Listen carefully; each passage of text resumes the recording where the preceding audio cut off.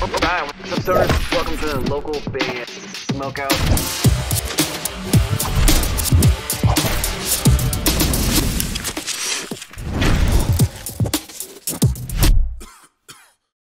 Rock and roll. Ladies and gentlemen, Rich of Sounds Animals Fighting! Hell yeah! I gotta intro you properly, you know that. All right, out of the gate, you've already won Best Intro Award. Excellent, excellent. We strive for these. We strive for these. Dude, you're an absolute legend. I appreciate you taking some time for doing this. For those that somehow may not know who you are, Rich, could you please properly introduce yourself? Let me know whereabouts in the world you are. Plug or promote anything you'd like. Yeah, well, I'm Rich Balling. I'm currently in a band called The Sound of Animals Fighting, which has been playing since 2004, and we're about to go on tour celebrating our first release in almost 15 years. I also kicked off a solo project this year called Hospital Gown, and that has been taking up a lot of my time and energy. But I'm currently in Dallas. I'm a California transplant. I was in Southern California, born and raised, till I was about 28. What part of California? I'm 45. So where'd the time go? That's what I want to know. What part of California? I was born in Anaheim, and then I grew up in Cerritos, which is sort of by Knott's Berry Farm for a landmark. I got you. Me and Michaela are both in California, so we get it. And the Sweet. the tour starts in like 5 or 6 days in California. It does, yeah. So tomorrow night I fly out to join my brothers in San Francisco. We're gonna have a couple days of rehearsal, and then we're just gonna hit it. That's awesome. First date at the Regency in San Francisco. So we're stoked to start it there and end it in Philly. These are the only practices you get before the tour. Is that how it works? Yeah, that's how it works. But the thing is most of the guys in the band are constantly playing in other capacities. And especially with the bulk of the rhythm section being from RX Bandits, they're just like a machine sort of that knows one another anyway. And so it's just really a matter of having a couple days to coalesce. I got you. Just marinate on it. Marinate on it a little bit. Marinate and then like assemble the Voltron. Try or figure out where the tigers fit. Hell yeah! When you guys decide it's time to make another EP or album, how does that process work? When do you contact them? You're like, boys, it's time to get together and make another Animals Fighting album, and then how does the writing go down for that? Yeah, so that conversation that you just described has kind of started and stopped probably 8 times or so. Like, it just really informal, like, hey, there's a pandemic, we're all at home, let's write a record, and then it doesn't happen, or like, hey, it's been a while, let's do this, and it doesn't happen. But this time we were like, hey, first idea was we want to do some shows again, and it wasn't because we were having the post-pandemic itch or whatever, not that we're post-pandemic, but you know what I mean. It was really just like, it feels like it's time. But we didn't want to do yet another tour without new music, considering the last new music was in 2008, so that's quite a long time. And so that began the process of like, okay, we've actually got dates on the calendar now. So we kind of have to hold our feet to the fire. If we're going to want songs, we got to plot out a timeline and meet some deadlines and make it happen. And so that was like the impetus. And so the writing for this EP was very similar to the first EP in that we're kind of all over the place and we don't really have time to stop what we're doing with our other projects and get into a garage somewhere and hash out song ideas. And so it was really piecemeal. From the drums up, we had Chris Sagakis play a bunch of beats, pieced together a song out of it, and then just passed it up the chain. So, what's the end? What's the last part of the chain? The last part of the chain is the vocals. Okay, so Anthony's parts, I imagine. Yeah, for sure. And with Anthony, it's like he's been so busy between. I mean, there's probably a million projects that I haven't even heard about that, because just today or yesterday I saw a post he made of some Skrillex song or something. Did he collab on a Skrillex song? So it's like he's like, oh, I can't wait for this to be out, and it was an ad for a Skrillex thing, and so I'm like, okay, so we've got Skrillex, we've his fairly recent thing where he did the Blues Clues soundtrack. He's got a million bands putting out new music, and so like with all of that at play, it was really difficult for him to be like, okay, I'm home from tour and I'm not booked solid doing something else and I'm not with my kids because he's still got a family he's got to hang out with. And so it really came down to the wire for this one. For his parts, he pretty much cranked him out the day before he had to leave for the next like 3 months. And so had he not been able to grind that day or find the inspiration, I don't know if we'd have the EP yet. It might still be in perpetual production. But I think that pressure is healthy.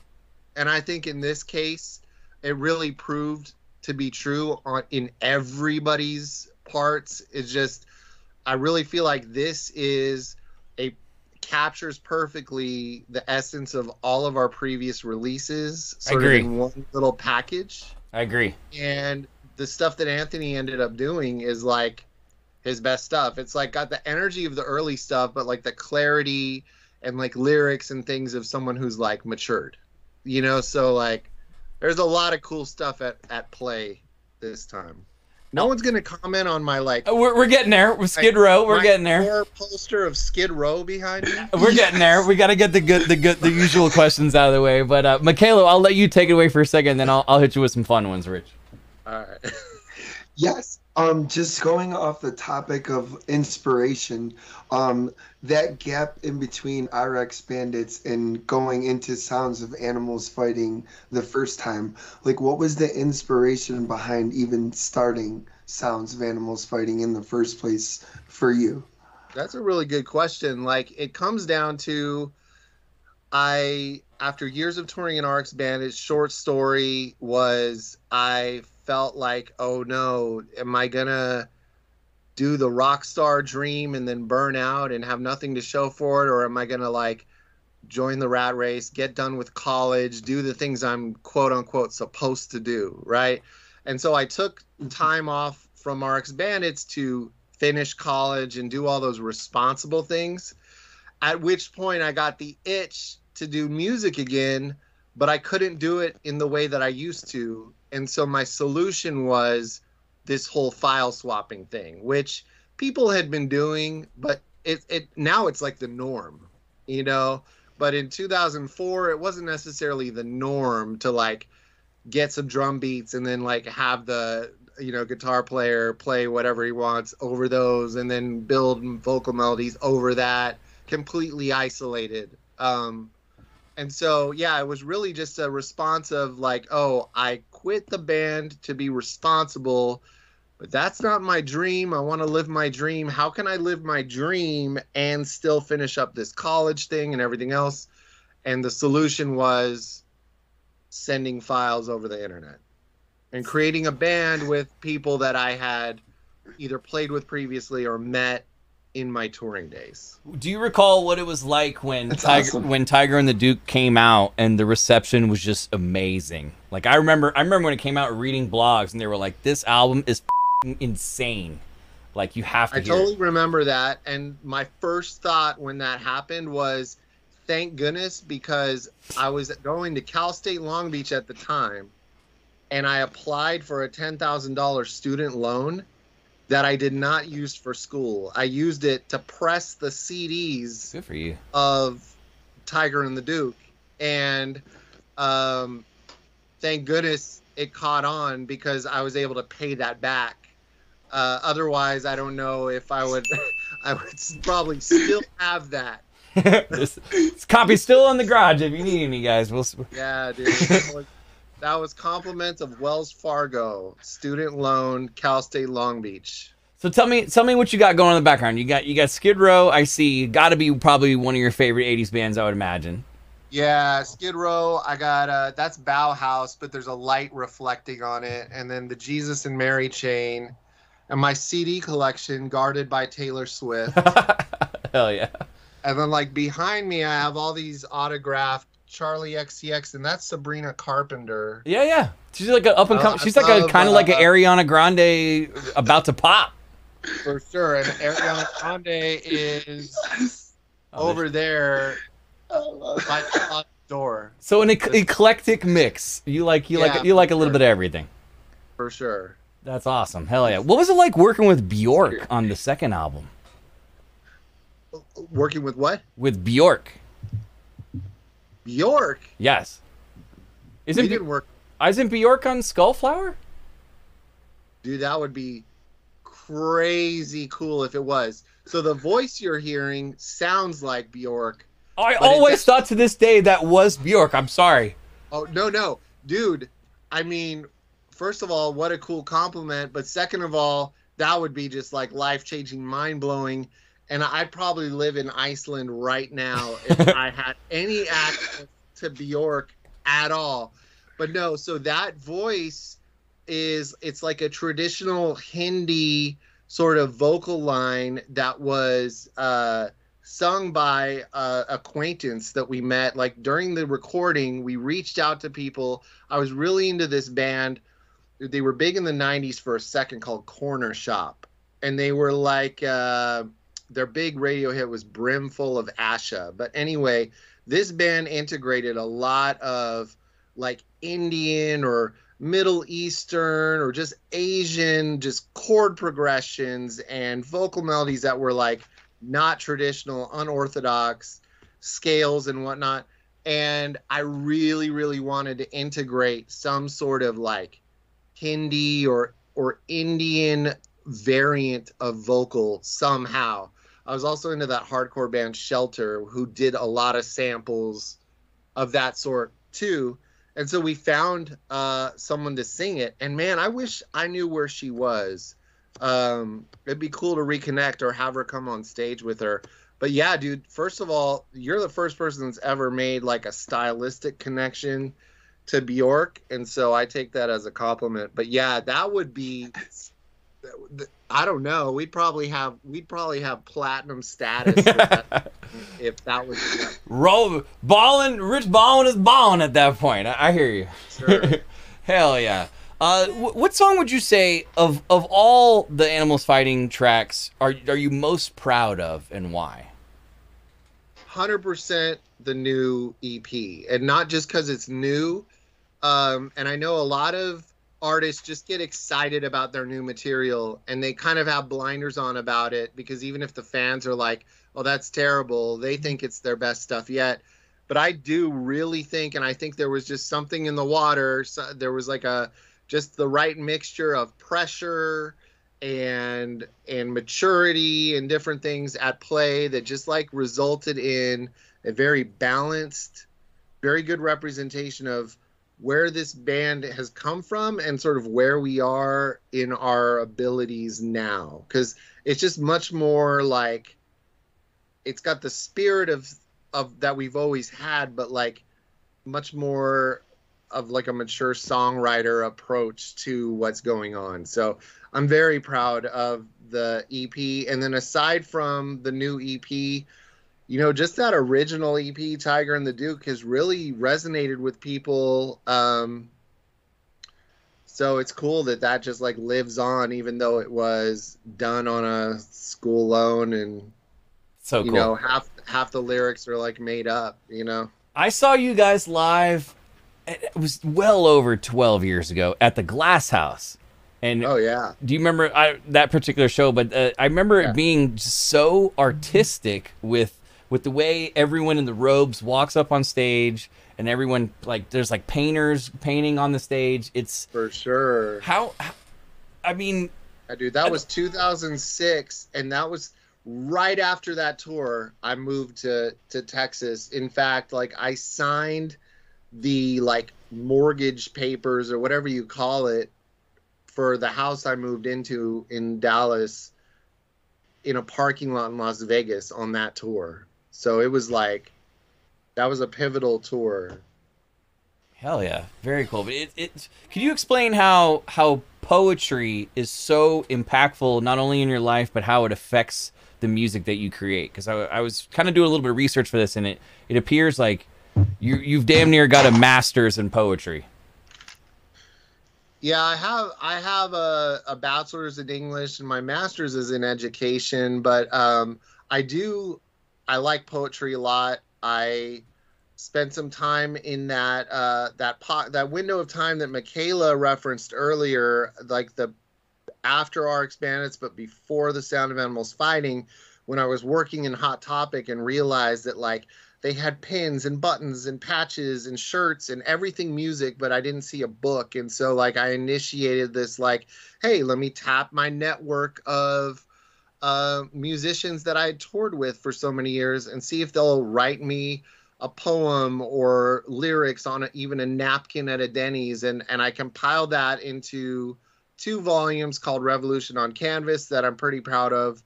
But just that, and I love minimalism, and I love just like sparse language. There's nothing more satisfying than like when you can read a piece of language that says like so much in just a few very concrete words. And so I admire that about poetry, and I see all of the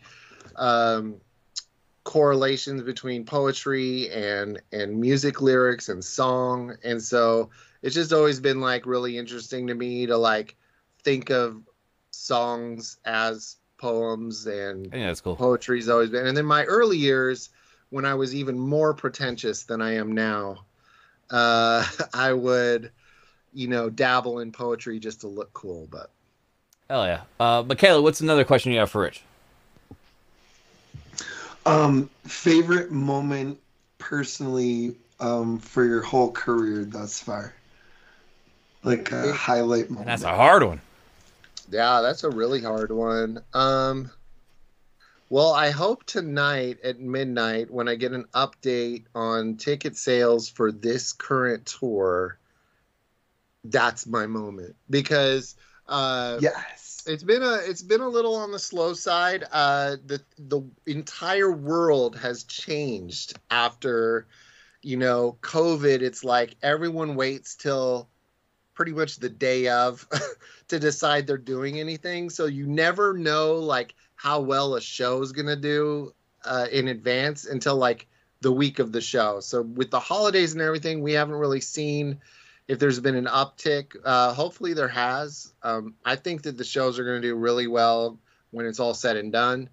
But it has been a little bit strange compared to before. But that aside, man, I think like that first tour you described earlier, BG, of this like 2006, we had 2 painters on stage at the same time. We had dancers. I broke my foot in the first show of that tour because I did this flying kick and my foot hit one of the dancers' heads.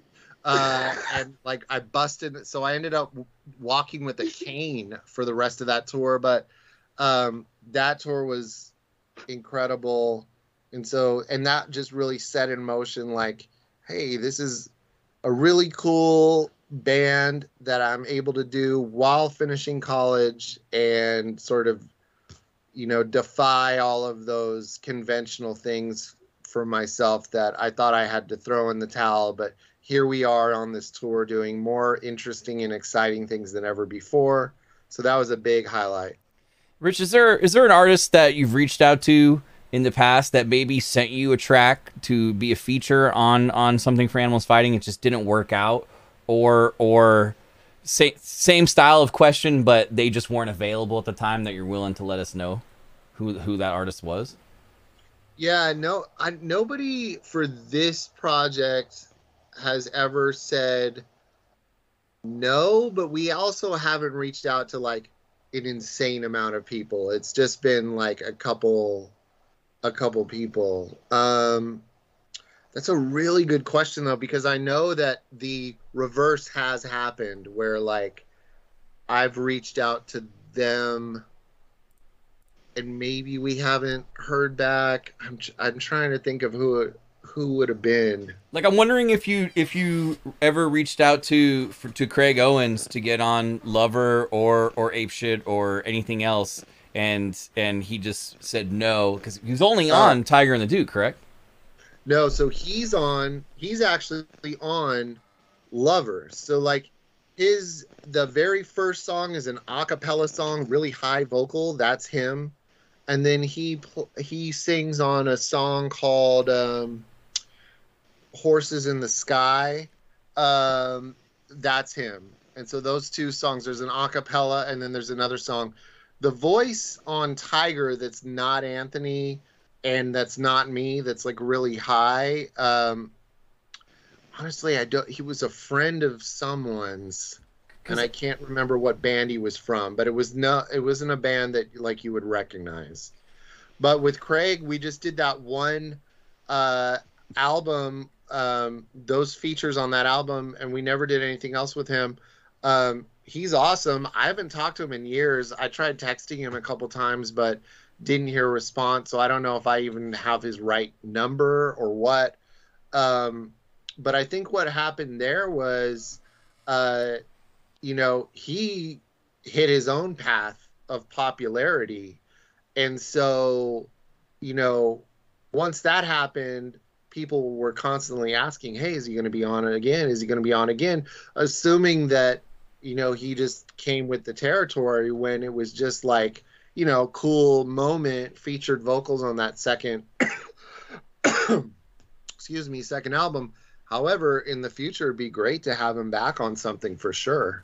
It's kind of hard to tell with them sooner than later. It's hard to tell because there is a lot of mystery involved in the band. Like, it's not bluntly obvious this featuring this artist, like per track. It's kind of like you gotta be in the know and discover. And that's one of the things, like, especially when you guys first came out with all the masks, we didn't even know who the whole lineup was for a while.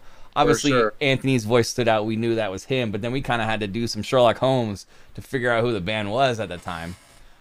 For sure, and that was all intentional, of course, and like a lot of it at the very beginning was because some people that were involved were still like under weird contracts for this and that, so we were just like, let's just do anonymity feeds the whole idea that we can do whatever the heck we want because there's nothing to lose, no reputations at stake or whatever. And then over time, we still like play coy with it. We still like to keep the mystery. The ape shit liner notes just lists animal names and not exactly who is what or does what. So we still sort of blur the line. But we also realize at some point the cat's out of the bag about most of the people that are returning over and over again, especially if you've seen us live and we're not necessarily like Slipknot where we're performing in disguises. And so there just came a point after like the third tour where we're just like, who cares? And so all the tour info for all the ad mat for this tour is just us hanging out because who cares? In 2019 though, even all the advertisements were still masks. So hell yeah. Well, Rich, we know you're busy. We just got a couple more for you. We'll let you go. Michaela, what would be your final question for Rich? I'm just curious if you can name any musicians or artists that you are currently digging on, like in your free time. Yeah, dude. Let's see. There's Holy Fawn from Arizona. I'm really into. They're like sort of a black metal shoegaze hybrid, but it's just really pretty, but noisy and cool. I vibe on that. Block Party I vibe on. I still just love all the Kim Petras and Charlie XCX and Pedal Supply, and the whole PC music thing is really fun. All the poppy stuff is really fun.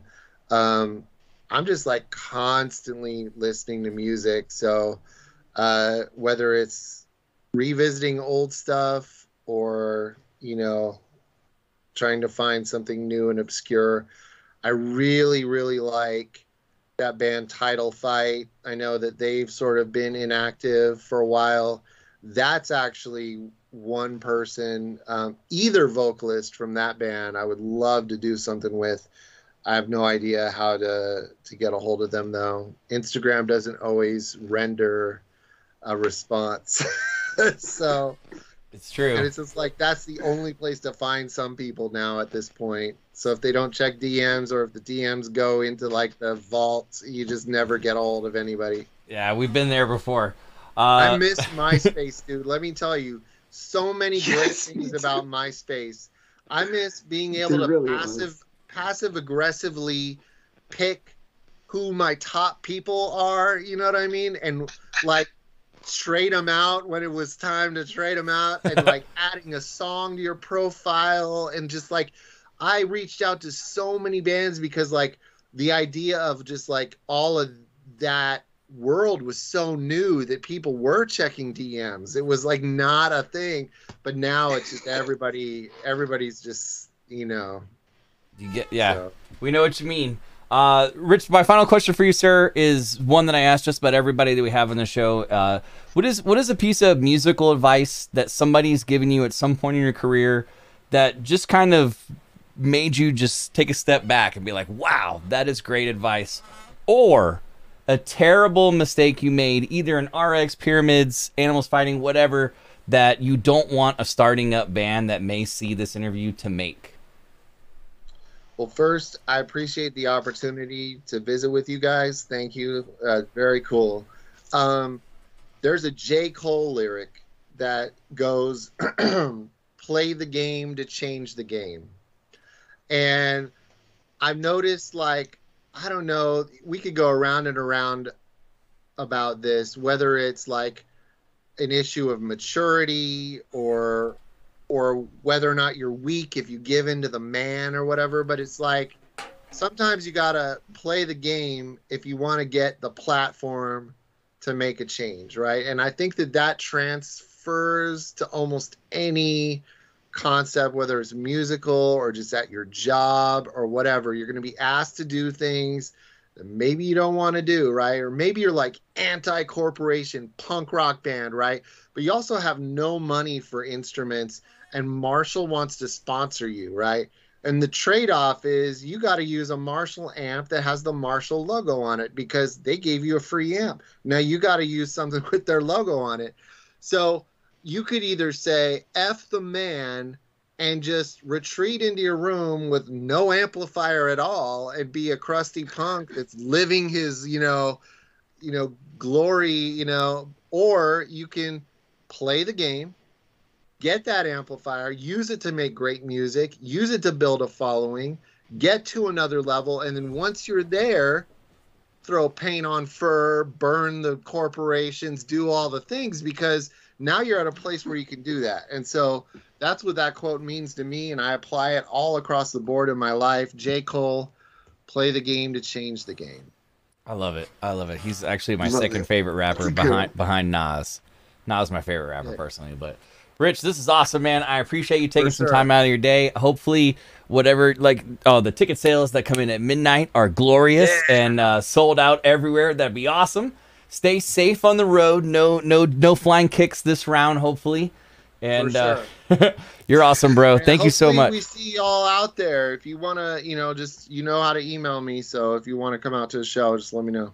Dude, I may take up on that opportunity. I appreciate it. So Will Turn's the first one, right?